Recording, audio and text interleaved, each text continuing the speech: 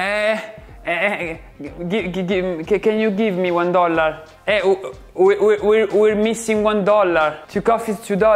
$1 per head. Well, I'm ashamed enough just thinking about asking a girl for $1 for the coffee she had, or $15, $20 for a pizza and the beer we shared. My English is so shit, huh? It's so very shit, shit. On the first date, who pays? Who pays on the first date? She does, he does, they split it. There are many concepts and schools of thought about this topic. Many say, no, I don't buy her anything until we become close, eh? That is until I get her sexually. I think that a good 80% of girls would not like to become close to someone who on the first date asks her for $5, $10 for a drink they just had. So unless you both are hungry for sex, this will be the first and the last date. But asking for money from her doesn't make him look so good, does it? I've gone on some dates in my life, and I can tell you my personal and humble opinion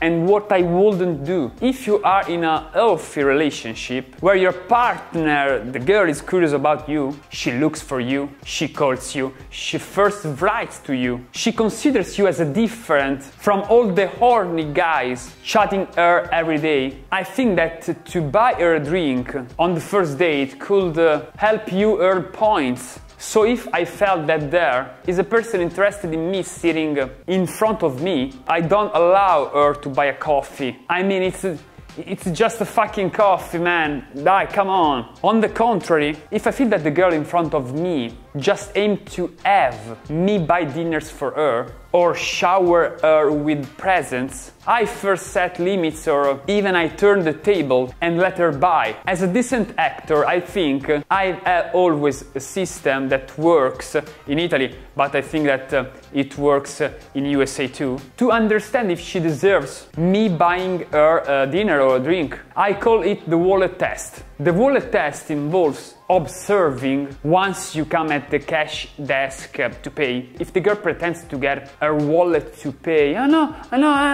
it's okay.